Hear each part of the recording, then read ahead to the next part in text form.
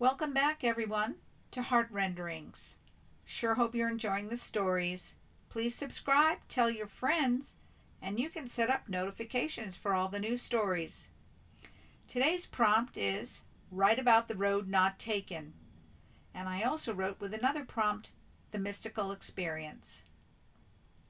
That's the road. That one. Right up ahead. On the right. I've passed it so many times as I walked into my familiar forest. Just never went down there. Something about it, or something about me, just could never make the turn and take the first step. Not today, though. I'm going to do it.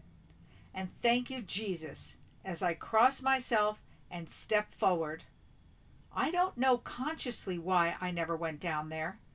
I just always backed away each time I'd tried before. Today is a new day. I'm ready to meet some new forest destiny. I'm stronger in some way today that's unexplainable. I hear branches snapping under my feet. I jump just a tiny bit as I'm more courageous, right?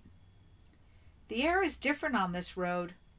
It's more viscous, as if something or someone wants to touch me or pet me. I'll imagine it's a welcoming gesture of familiarity.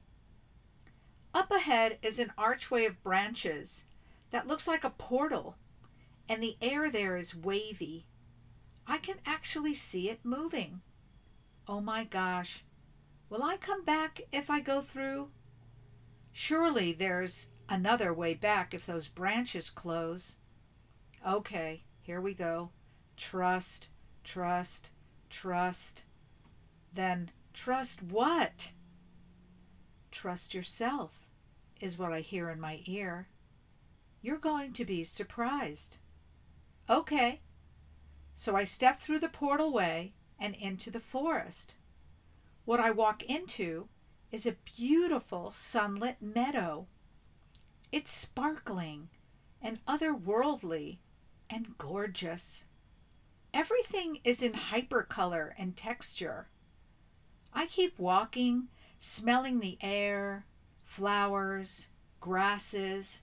It's all a wild and sensuous experience. I'm then tapped on the shoulder from behind. I jump, and he laughs. This handsome forest gnome. Oh my gosh, where did he come from? And as he reads my mind, says, I live here. And we've been calling you here for ages.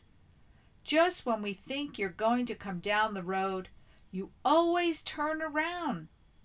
So many times I've wanted to take your hand and pull you through the portal, but it just doesn't work that way. No matter, you're here now, and I'm so happy to see you. I'm Seth, Julia. I've known you for many lifetimes in other places. It's so wonderful to be with you again. I said, I don't remember.